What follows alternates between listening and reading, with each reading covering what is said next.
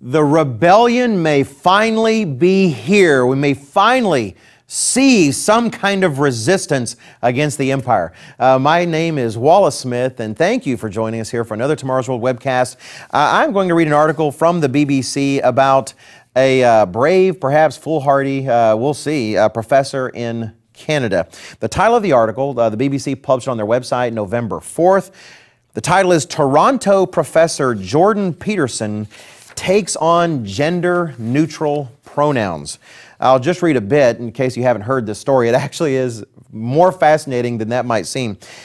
It says a Canadian university professor ignited controversy by refusing to use gender-neutral pronouns. Is he a villain or a victim? Now, if you don't know what that is, it's a trend we see in universities, to be sure, about these invented new pronouns. Instead of just he or she, using like Z or Zer or something, because people want to reject the idea that there's only men and women, that somehow you can just really choose what you want to be, or somehow you can be someplace along this vast spectrum.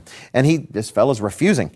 Continuing the article, it says, University of Toronto professor, a psychology professor, Jordan Peterson, had enough of what he saw as a campus culture where, quote, social justice warrior, left-wing radical political activist, end quote, ran rampant.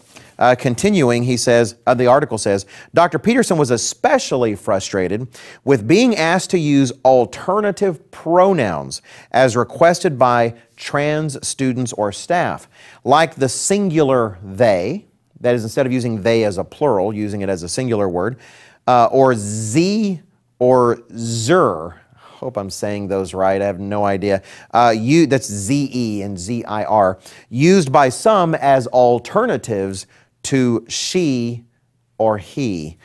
In his opposition, he set off a political and cultural firestorm that shows no signs of abating. At a free speech rally mid-October, he was drowned out by a white noise machine. They actually brought a white noise machine to drown out everything he was saying. Ironically, at a free speech rally, it says pushing and shoving broke out in the crowd. He says the lock on his office door was glued shut. Briefly continuing, it also says that the University of Toronto says it has received complaints of death threats. What does it say? It doesn't say death threats here, but threats against transgender people on the campus. It says that his employers, the professor's employers, have warned that while they support his right to academic freedom and free speech, he could run afoul of the Ontario Human Rights Code and his faculty responsibilities should he refuse to use alternative pronouns when requested. Wow. On one hand, let me just say that to a certain extent, it's nice. It's nice to see some kind of pushback against the insanity that's going on. The direction our society is going in is just crazy. We're losing the very foundations of everything we should be able to take for granted in the world. That with rare exception for those who are born with certain maladies or certain conditions, there really is male and female, and it's okay to have pronouns pretty much restricted to those things.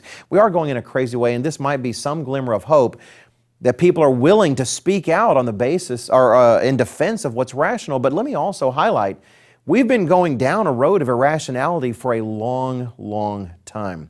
We are a society that now argues it somehow makes sense, it's somehow a societal good to encourage mothers, in many cases, to actually kill the babies in their womb.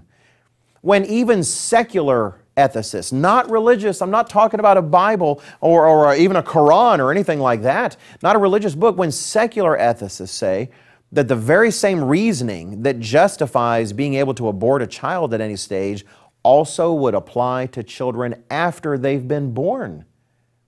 It's moral insanity. It continues, increasingly we're arguing for the rights of animals, as if they're the same as human beings. I don't know, maybe you're going to watch a webcast by an armadillo after this one, but that doesn't make any sense. That is insane. We've taken steps to normalize sexual relations outside of marriage, Back when it seemed like a small step, where has it gotten us over the decades? Now we don't even know what marriage is anymore. Can two men be in a marriage, or two women? What about two men and one woman, or two women and one man? What about three men? Frankly, I'm seeing articles increasingly, it's getting frightening, about marrying robots.